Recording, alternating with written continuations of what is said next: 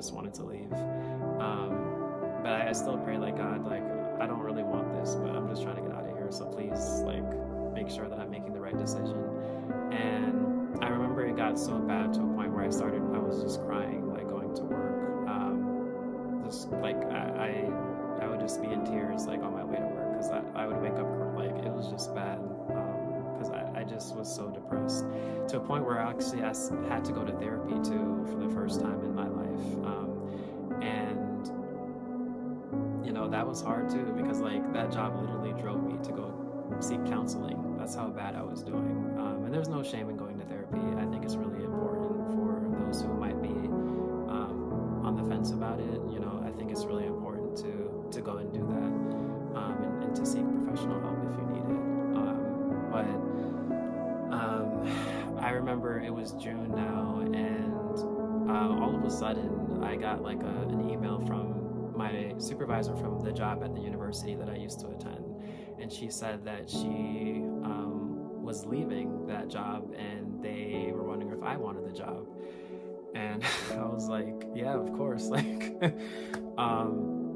of course I want the job. Like, I've worked in that office before, you know, I'm familiar with the people, they know me, they know I do a good job, and so why wouldn't I not want to go there? And let me back up for a second. So the prayer that I was praying while I was fasting was that God would send me to a job that was, you know, that I could help people, that I could be surrounded by a positive environment, that I could go to grad school. So those are like the specific prayer points of my prayer. And at the time when I had prayed like 6 months ago, when I had started praying and fasting, I thought God wasn't listening. I thought he was kind of just blowing me off, and like I was like, I'm not hearing you, God, like what's going on? And I recognized that that job was the job that I was waiting on 6 months later, but that job that I specifically prayed for could not have been opened until the supervisor from my university job left her position. Then it could be open to me. So it was the specific details of my prayer that actually delayed, or that created a specific timestamp for when my breakthrough would happen. So I realized that it wasn't necessarily that God didn't God heard me, but it was just that for the specific points of my prayer to happen, something else had to happen in other areas for things to align, for me to kind of step into my next thing. And so I said, sure, like they were basically going to give me the job, like, but I had to go through, you know, like a informal interview. And I remember that day of my interview, I had left my my current job. I kind of snuck out the back, maybe like 10 minutes early, just so I could go to that interview. And literally within minutes of sitting down at the interview, they gave me the job. And I remember the next day I put in my 1 week notice. I didn't even give 2 weeks, because I was like, I'm not staying here anymore.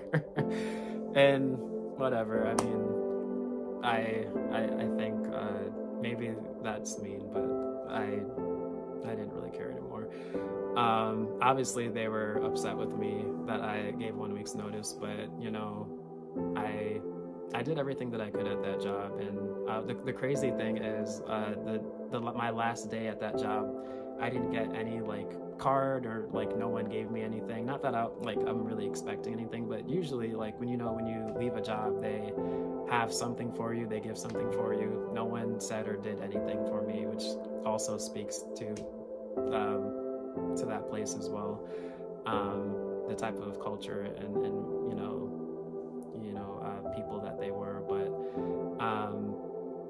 I always ask God, like, you know, why did you allow me to go through that? You know, why did you make me go through that horrible job experience? And because this new job that I was going into now, I was going to be a supervisor, and so I was going to be in a leadership and a managerial role. And I remember he was telling me, you know, it's because you need to know what it's like to be a healthy supervisor to people. So now you've seen what it's like to be on the receiving end of a really poor supervisor. And I remember saying, like, God, but you know, like, I don't I don't mistreat people like intentionally. Like, why? I mean, I wouldn't do that to anybody. And he was like, yeah, but you also need to understand the anxiety that people feel about supervision, about, having a supervisor over them. And do you see how you felt so uneasy and, so unsettled when you had someone of authority over you who was not for your good? And a lot of people feel that way at work all the time, and now you know how people feel, so you'll be even more in tune to know how to treat and know how to talk to people. And I was like, okay, now I know exactly what people go through in toxic jobs, because even like the people that I would hire over those next 2 years, they were coming from toxic jobs, right? And so it was important for me to show them, a healthy supervisor, a healthy manager, and just because you have authority over someone doesn't mean you have to mistreat them, right? And unfortunately, I think that happens at many jobs these days. And so I just wanted to make sure that I was an example to people, that I was doing good in that way. So that's pretty much the story of my first job out of college, and how kind of, a toxic job environment helped me cultivate a fasting lifestyle. And till this day, I still fast regularly for the past 5 to 6 years, and it's been wonderful. It's been eye-opening. It's been groundbreaking in my life with God, and I really encourage anyone who wants to get closer to God to make sure that you incorporate fasting in your life.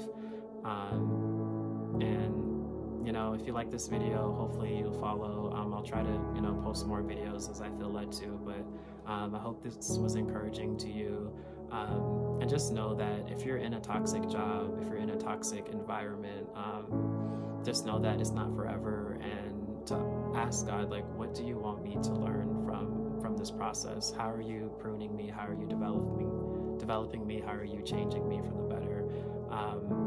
Because whoever you become is important for the next level and next group of people that you're going to come in contact with and connect with. So that's all I have, and I hope you guys enjoyed this.